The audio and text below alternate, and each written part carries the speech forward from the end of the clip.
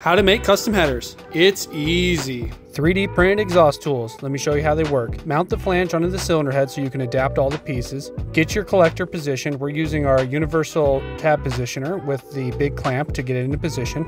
Click your pieces together. They're just a press fit. And then start mounting them, and it's a lot of trial and error.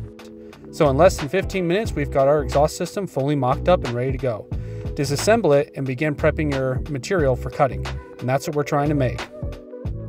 Start by grabbing your U-bend and do a centerline mark. We need that mark there for reference when we're doing rotation. We're going to load it into our jig here and cut off the flat piece. You need to rotate it to its first pie cut. The tick marks there on the table help you get the angle right, and away you go. Now get it cleaned up and we're going to start welding them together. Now to fit everything up, we use these tick marks to determine rotation. Centerline mark that we put on earlier is perfect for this.